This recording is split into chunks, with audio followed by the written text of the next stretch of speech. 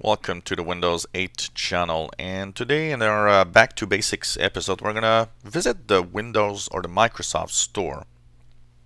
And the reason why we're gonna visit the Microsoft Store is because this store is going to take more and more space in the future. I get a lot of mail from people saying I'll never upgrade to Windows 8 or 10, or as long as apps are there. Well, you'll probably never upgrade if you think like that, because the Microsoft Store and the apps are there to stay, and they're even going to take more and more space. And the reason for that is simple. The Microsoft Store does give a very easy way of installing apps that you like and programs without having the hassle of, answering a million questions, and often questions that you don't even know if you have to answer yes or no. It's much simpler, and frankly it gives you the same programs. It just gives you the programs in the form of apps instead of having them in the form of the old style program file installed that we have. So the Microsoft Store is where everything is going to go. There's not going to be another store. You'll be buying stuff from the Microsoft Store. Some of you might have the Microsoft Store already in the taskbar at the bottom of your screen. I personally removed it from there because I always go on the start screen when I want to get it. But most of you have a little icon of that store. Or else, if you go into the start screen, you should see it somewhere. And if you're not really sure, simply write store, and you will be going to the Microsoft Store very easily by clicking store. And it's that green icon with a little shopping cart. It is sometimes not visible because it's a live tile, so sometimes it shows different deals and apps that are available, but it is that little green icon. Once you click on it, you'll be sent to the Microsoft Store. Now, one word of caution: if you have not set up your Windows 8 computer with a Microsoft account, it is something that you'll need to do, because the Microsoft Store uses the same account that you have set up. So if you're in a local account, meaning that your computer was not set up with any Microsoft account before it was set up, then the Microsoft Store will display. But when you want to purchase something, and by purchase I mean even free stuff, you'll have to sign up. It's going to say, well, you got to move to a Microsoft account for this.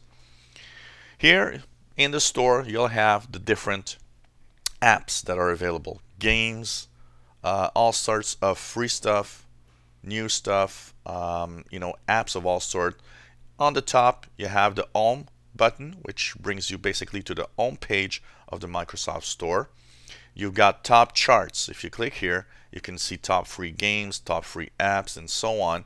And so you can, check for that. But you can also search by categories, where you're going to have different apps. So for example, games, social, entertainment, maybe education, business, security, productivity stuff, tools, and so on.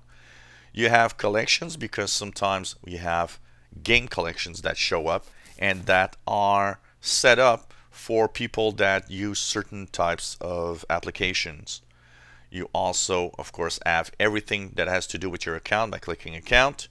And if you're searching for something in particular, you can click the search for apps on the upper right. Let's say, for example, you need Skype, then you could click Skype. And there, once you click or press enter, you'll see the Skype app and everything that is related to Skype on the Microsoft Store. How do you install an app? Once you've seen the app itself, how do you install it? It's very easy.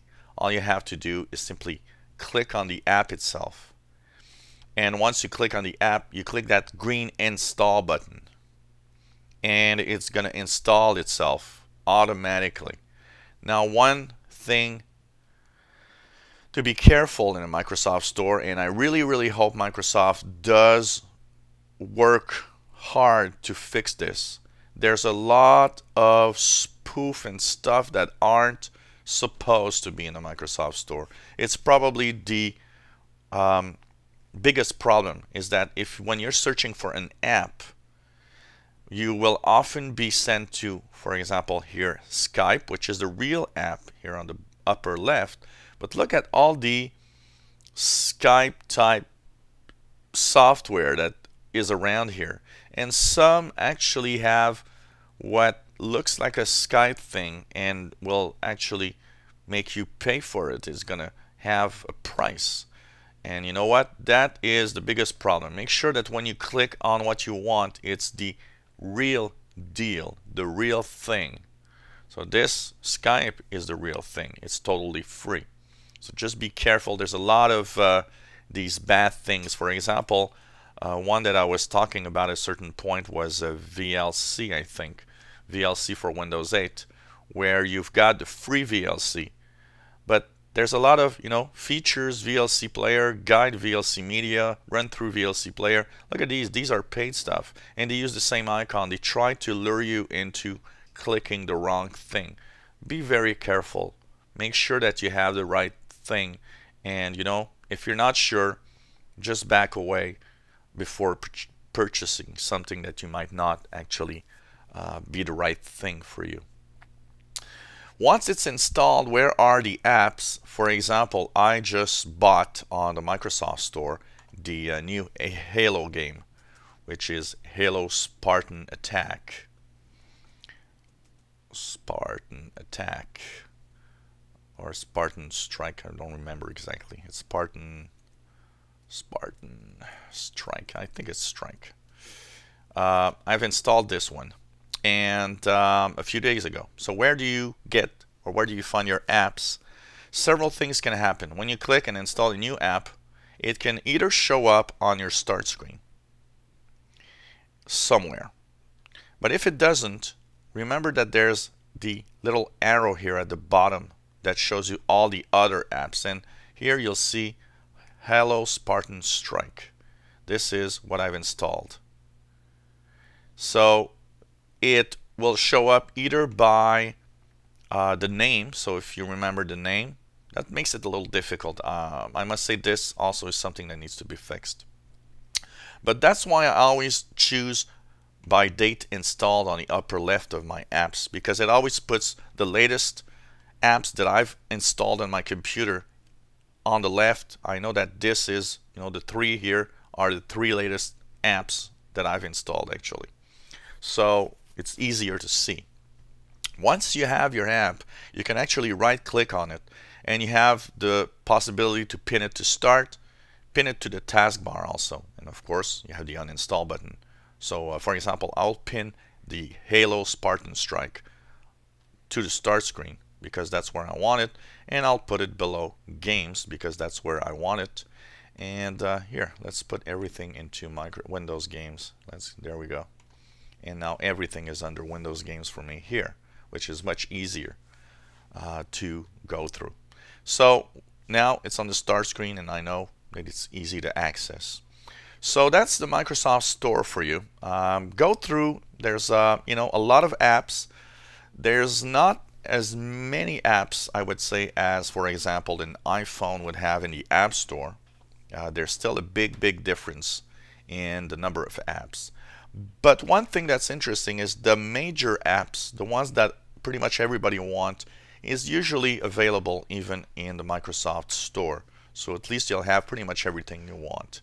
And this is the future. In Windows 10, we already know that the next versions of Microsoft Office, for example, Word, Excel, PowerPoint, will all be through the Microsoft Store. There's not going to be any downloads anymore. You'll have to go through the Microsoft Store. So it's interesting for that. And also it's interesting to note that these are apps. For example, the next version of Office, from what I know, is not going to be available in Windows 7. It's going to be available only to Windows versions that have the Microsoft Store on it, which means Windows 8, Windows 10. So that's, the future of computers. And you'll have to get used to it even if you don't like it, unfortunately. There's no going back, and every platform is going towards this new way of installing. Even the Mac now has its App Store on the OS 10 computers now. So everybody's going towards apps. It is much simpler, and also we have to say that they have more control over the software and piracy. If you enjoy our videos, want to subscribe to our channel. You'll be informed when new videos are online. If you have any comments, questions, maybe you have something you'd like us to make a video, let us know. We'll try to post online. Maybe we can help you with something, or maybe another user watching our videos can help you also. It's really fun to see the interaction and people helping each other. And hopefully you'll come back to the Windows 8 channel.